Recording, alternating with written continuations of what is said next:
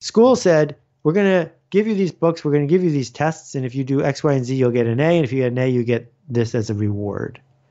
And so when we go to work, we're mostly looking for the consistency that comes from people we trust. And the reason we trust them is because they keep their promises.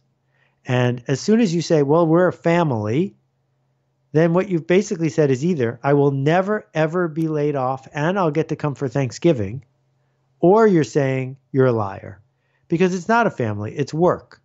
And be really clear with me about what the promise is. Tell a story that resonates with me, and maybe the right person will show up and challenge you to keep your promise.